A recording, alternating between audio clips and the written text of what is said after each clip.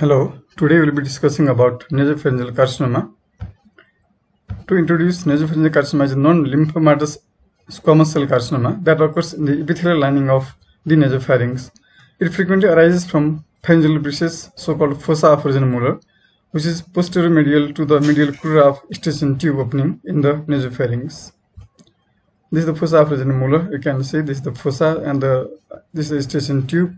And the tumor rises from here, from the fossa of Muller. This is the most common site for origin of nasopharyngeal carcinoma. So, okay, this is the fossa of Muller. Again, here is a skull base, coina. So, this is the eustachian tube opening, and this is the fossa of Muller lies somewhere here. Okay, just this area is the fossa of Muller. Epidemiology of nasopharyngeal carcinoma. It accounts for 85% of adult nasopharyngeal malignancies and 30% of pediatric nasopharyngeal malignancies. So, nasopharyngeal carcinoma has bimodal age presentation. Already told, it's 85% in adult and 30% in pediatric populations. It is common in Chinese and North African population. Male prevalence of 3.3:1 is found. It has bimodal age presentation with small peak at 15 to 25 years and large peak at 55 to 65 years. Etiology of nasopharyngeal carcinoma is the commonest in genetic etiology. It is commonest in southern Chinese population, Mongoloid races. It has VSLA association. Viral Epstein-Barr virus has been supposed to cause nasopharyngeal carcinoma. Environmental factors like exposure to nitrosamides, dry salted fish, polycyclic hydrocarbons of smoke of incense and wood are important. Smoking, chronic nasal infection, poor ventilation of nasopharynx is also their common conditions leading to nasopharyngeal carcinoma. WHO classifies nasopharyngeal carcinoma as a histological classification into type 1, type 2, and type 3. Type 1 is keratinizing squamous cell carcinoma, which is common in the older adult population. Type 2 is non-keratinizing transitional carcinoma. Type 3 is undifferentiated carcinoma, which is common in childhood and adolescents, which is associated with high Epstein-Barr virus antibody titer. The clinical features of nasopharyngeal carcinoma are: neck swelling is the most common clinical feature. So patient come to us with history of neck swelling.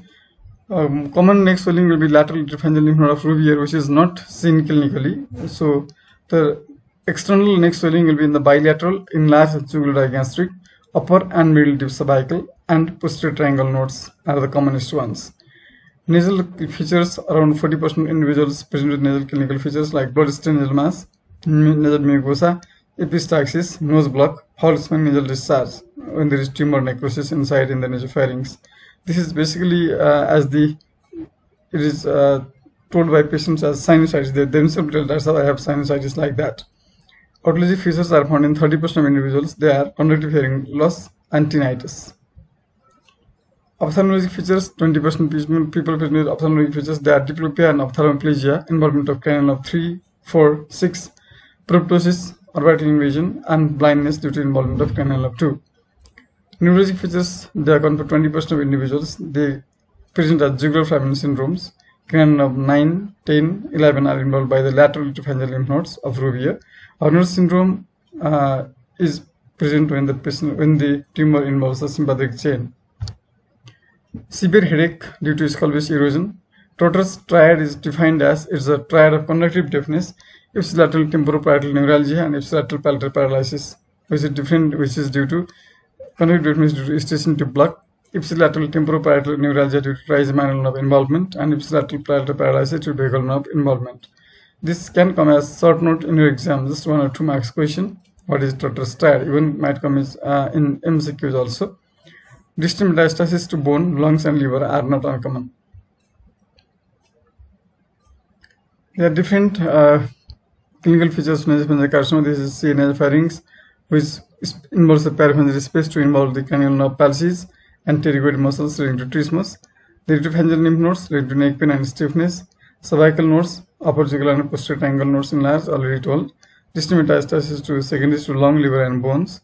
Nose and orbit leading to nasal obstruction, epistaxis and proptosis. Eustachian tube leading to serous otitis media. Then foramen lacerum and oval leading to ophthalmic symptoms and facial pain. These are the features of nasopharyngeal carcinoma. How to investigate nasopharyngeal carcinoma? Investigation is by nasopharyngoscopy, and diagnostic nasopharyngoscopy is gold standard. Mass is seen in nasopharynx or fossa vaginae. So if you look directly at the fossa vaginae or nasopharynx, then mass is seen. The mass might be ulcerative, proliferative, or might be simple diffuse mass. The nasopharyngeal tumor biopsy is performed either blindly or under vision. If you do endoscopy, then you can do biopsy under vision. FNAC of neck node is diagnostic. So if you do FNAC, then when the report comes as metastatic carcinoma, then you know the tumor is probably metastasized from the nasopharynx to the neck if there is mass in the nasopharynx. CT scan of head and neck to see tumor extent, skull base erosion, cervical lymph node metastasis is common. So CT scan, if you do CT scan contrast, then this can give you many ideas regarding the tumor involvement or different sides of the tumor. MRI head and neck is used for intracranial extension. In test for metastasis like CT chest and abdomen, for liver and lung metastasis, bone scan, bone metastasis, PET scan, and liver function tests are also performed. Serological tests for Epstein-Barr virus, as already told, Epstein-Barr virus is a common etiology of nasopharyngeal carcinoma. So immunofluorescence for IgA antibodies to viral capsid antigen, IgG antibodies to early antigen of Epstein-Barr virus can be performed. You can see diagnostic nasopharyngeal here. This is the station tube orifice, and this is the mass in the nasopharynx in the fossa vaginae. Okay, in the vault of nasopharynx. You can see here. Then gross the mass is proliferative, ulcerative, or infiltrative mass can be visualized there. This is the proliferative mass you can see over here. Computerized tomogram scan, the CT scan, you can see the primary tumor over here in the fossa vaginae. So this is the opposite side, which is quite clear, and this is the tumor side. This is the site where the tumor has been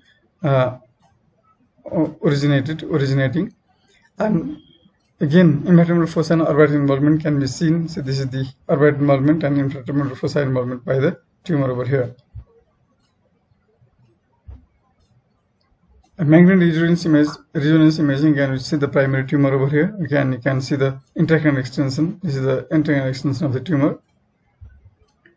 Endoscopic biopsy is under process. So this is the mass, and endoscopic biopsy has been performed. Whole body bone scan has been done here to see the intense left sacral optics. So tumor is metastasizing to rib and the sacrum, the bones, flat bones. So PET scan, positional emission tomography, you can see this is the cancer of nasopharynx spread bilateral neck nodes. Okay, this is the primary cancer, and you can see bilateral neck node involvement over here.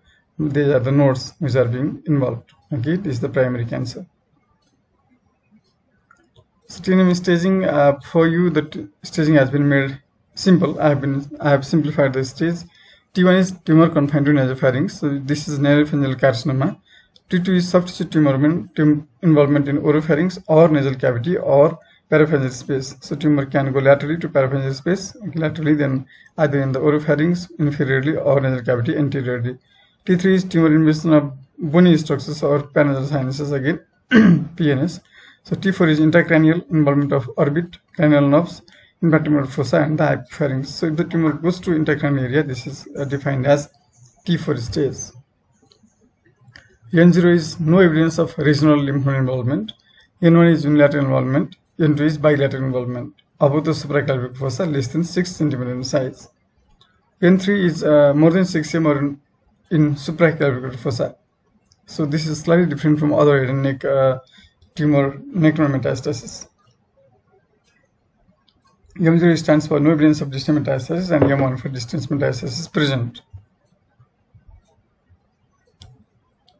How is the tumor? Stage 1, T1, N0, M0. T2, stage 2, T2 or N1, M0.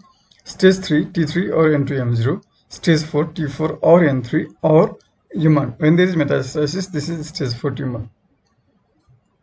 What are different treatment modalities for nasopharyngeal carcinoma? They are teletherapy or external beam radiotherapy, brachytherapy or localized radiotherapy, chemotherapy, surgery, immunotherapy against Epstein-Barr virus, vaccination against Epstein-Barr virus, which is under experimental evidence till now.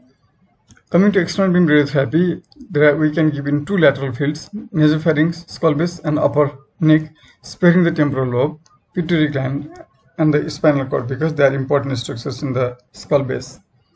One is the anterior field towards the lower neck, sparing the spinal cord and the larynx. So you can see the lateral field. These are the lateral field, one, two lateral fields, and this is the anterior lateral fields. Okay, lower neck, spinal cord, and the larynx is spared over here. Brachytherapy is the treatment of cancer by insertion of radioactive implants directly into the tissue. So in nasopharynx, it is easy to keep the tissue by making a small area over there. It's used for small tumors, residual tumors, or recurrent tumors. It can be done in different ways. There are interstitial radiotherapy, and the radioactive source like radium, iridium, iodine, or gold are inserted into the tumor tissue, interstitial, so in the interstitium of the tumor. Intracavitary, the radioactive source is placed inside the catheter or molds and it is inserted into the nasopharynx. So it is simply inserted into a cavity and they are inserted into the nasopharynx. Then high dose rate, high intensity radiation delivered with precision under computer guidance. So it can be different modalities can be performed. Interstitial brachytherapy is given here, interstitium to the tissue interstitium. It is just kept in the medium that has been again entirely introduced over here. Intracavitary, see this is the radium, this is a radioactive source and that has been kept here, okay, in the intracavitary. The high dose rate brachytherapy has been given here with the help of computerized source. Chemotherapy, the drugs used are cisplatin and 5-fluorouracil, which are the common drugs used for head and neck cancers. Indications for them are radiation failure and palliation in distant metastasis. When the patient is having distant metastasis, we can give the chemotherapy. Surgery is reserved in nasopharyngectomy, so it is removal of the nasopharynx, excision, cryosurgery. They are used for residual or recurrent tumors. Radical neck dissection for radiodistance neck metastasis. Then palliative debulking for T4 tumors when there is intracranial extension, and those then just palliative extension is debulking is given. And myringotomy and grommet insertion sometimes when the patient develops right media effusion, so then we can perform myringotomy and grommet insertion as well. This is radical neck dissection and interstitial brachytherapy, again interstitium. So this is the interstitium, this is the radical neck dissection has been performed over here, and the brachytherapy has been given here. So just coming to treatment protocol, for T1 tumors, they are localized tumors in the nasopharynx. We can do external radiotherapy, 6500 centigrade or 65 gray. Then T2 external radiotherapy again, 7000 centigrade, that is 70 grays. T3, T4 radiotherapy plus chemotherapy. Then we can give brachytherapy and side-based surgery if required. But our aim should be radiotherapy first plus chemotherapy. Then N0, go for external radiotherapy. When there is no tumor, then external radiotherapy of 5000 centigrade, that is 50 gray. Even when there is necrometastasis, go for external radiotherapy plus chemotherapy, 6000 centigrade plus chemotherapy to be used. Prognosis of nasopharyngeal carcinoma, WHO type 2 and type 3 carcinomas have good response to radiotherapy and better survival rates. So when the tumor is undifferentiated, again there is a high chance that tumor has high radiotherapy response. Average 5-year survival rate for treated patients are stage 1 95 to 100%, stage 2 60 to 80%, stage 3 60 30 to 60%, stage 4 20 to 30%. When the patient is having distant metastasis, okay, when the tumor has gone to brain or orbits, then there is less chance of survival. So it's 20 to 30% of 5-year survival will be there. So what is the follow-up protocol for carcinoma of nasopharynx? Final assessment of nasopharyngeal carcinoma has to be made 2-3 months after the end of treatment. Suppose when there is chemotherapy, the tumor, there might be swelling of the local area, okay, or the swelling of the nasopharynx. Then local and regional examination plus nasopharyngeal endoscopy has to be performed. Either FTG or PET-CT scan and MRI have to be done just to know the extent of disease, whatever is there, whatever has been shrunk. Okay, the tumor shrinkage will be by either chemo or radiation. For first 2 years, local and regional examination plus nasopharyngeal fibroscopy every 3 to 4 months. That is important. Every 3 months, patient has to undergo endoscopic examination. Chest X-ray, thyroid function test, and CT MRI yearly to be performed in first 2 years to see the metastasis also. In 2 to 5 years, local and regional examination plus nasopharyngeal fibroscopy every 6 months. So first 2 years every 3 to 4 months, then after that then every 6 months, and chest X-ray, thyroid function test and CT MRI are to be done yearly till 5 years. So after 5 years, when there is no tumor, then probably we think that the tumor has now tumor won't recur again, because the mortality or the survival rate has been defined in relation to the 5 years time. Thank you so much. So if you have any problems, you can contact me, or you can just like my video, you can share my video, and you can subscribe my video too. Thank you.